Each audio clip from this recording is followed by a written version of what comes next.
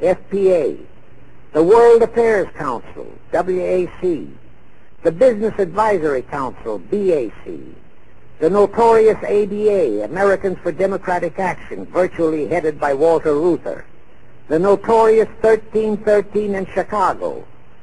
Barry Goldwater was, and no doubt still is, a vice president of one of the CFR subsidiaries. In addition, the CFR set up special committees in every state in the Union, to whom they assigned the various local state operations.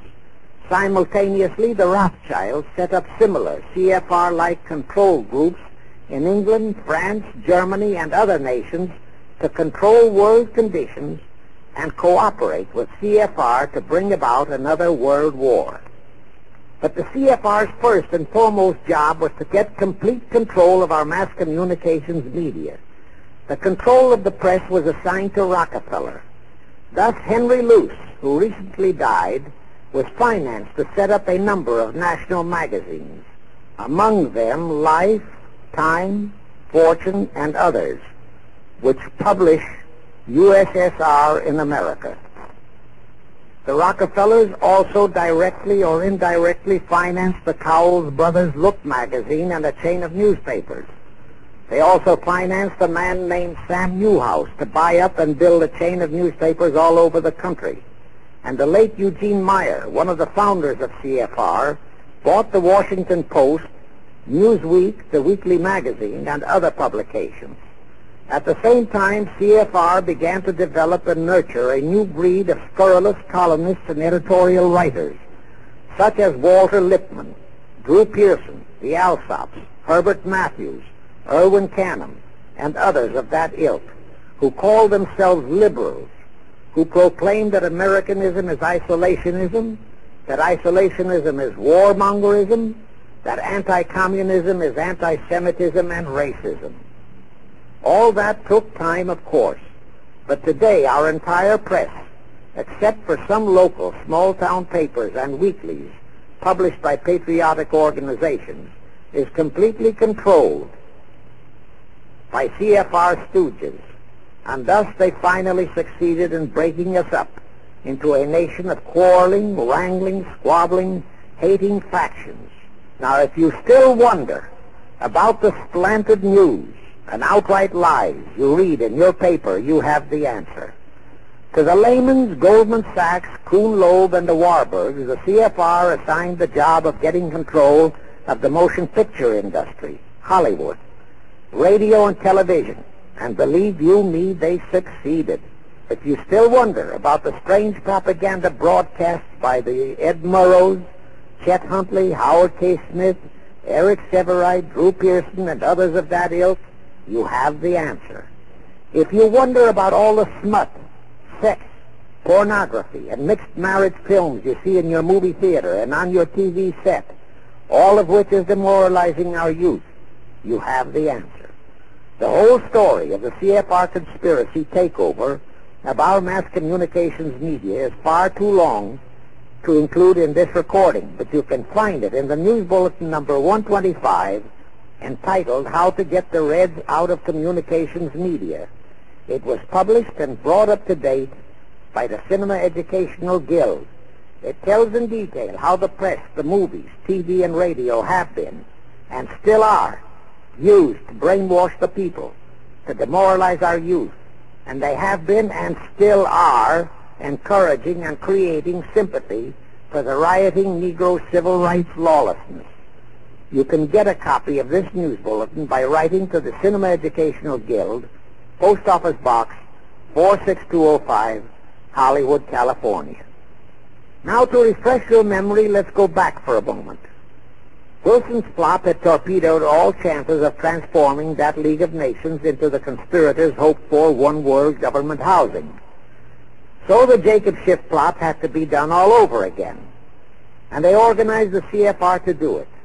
We also know how successfully the CFR did that job of brainwashing and destroying the unity of the American people. But as was the case with the Schiff plot, the climax and the creation of a new housing for their one-world government required another world war, a war that would be even more horrible and more devastating than the First World War, in order to get the people of the world to again clamor for peace and a means to end all wars. But the CFR realized that the aftermath of World War II would have to be more carefully planned, so that there would be no escape from the new one-world trap, another League of Nations, that would emerge from the new war, the trap we now know as the United Nations. And they hit upon a perfect strategy to ensure that no escape. Here's how they did it. In 1943, in the midst of the war, they prepared the framework for the United Nations, and it was handed over to Roosevelt and our State Department to be given birth by Alger Hiss, Pozwalski, Dalton Trumbo, and other American traitors, thus making the whole scheme a United States baby. Then to fix our parenthood, New York City was to become the nursery for the monstrosity. After that, we could hardly walk out on our own baby, now could we? Anyway, that's how the conspirators figured it would work, and so far it has.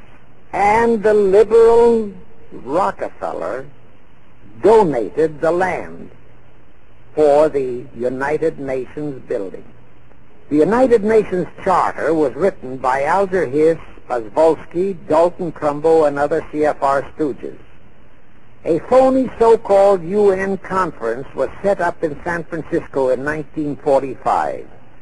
All the so-called representatives of 50-odd nations gathered there, promptly signed the charter. And the despicable traitor, Alger Hiss, flew to Washington with it, elatedly submitted it to our Senate, and the Senate, elected by our people to safeguard our security, signed the charter without so much as reading it. The question is, how many of our senators were even then traitorous stooges of the CFR? Anyway, it was thus that the people accepted the United Nations as a holy of holies, and enabled traitor Earl Warren to virtually destroy our Constitution by basing all his traitorous decisions on the UN Charter, thus making that charter virtually our law of the land. However, for all the dirty work that had to be done to solidify the UN, the new housing of the one world plot, they still required the aid of our leaders in Washington. So now I will emphasize the fiendish cleverness of the CFR masterminds. To the vast majority of the American people, our foreign policy for many years has been a complete enigma. Most of us simply can't understand why this great nation is seemingly floundering so helplessly in the art of diplomacy. We can't understand why our leaders are seemingly so confused and bewildered in all their dealings with Moscow, France, and other nations, and with the UN. We always hear them proclaiming that in view of our overwhelming economic and military superiority, we must always lead from strength. Yet at all the summit meetings and conferences, they cringe and stammer and stutter, and so to speak, come out with their tails between their hind legs. We can't understand the foreign aid to Tito, an avowed enemy, to Poland, an avowed enemy, to all the avowed communist nations. We can't understand why the expenditure of hundreds of billions of dollars has failed to slow down, let alone stop, the march of communism. We are perplexed by the seeming ineptness of the State Department, the Defense Department, the CIA, the USIA, of all our federal agencies. Again and again and again we have been startled, shocked, bewildered, and horrified by their mistakes in Berlin, in Korea, in Laos, in Katanga, in Cuba, in Vietnam. Mistakes that always favor the enemy, never the United States. Under the law of averages, they should have made at least one or two mistakes in our favor, but they never did. What's the answer?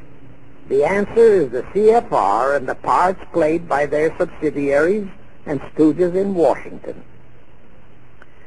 Thus we know that complete control of our foreign relation policy is the key to the success of the entire Illuminati one-world plot. Here is the further proof. Earlier, I fully established that Schiff and his gang had financed the Lenin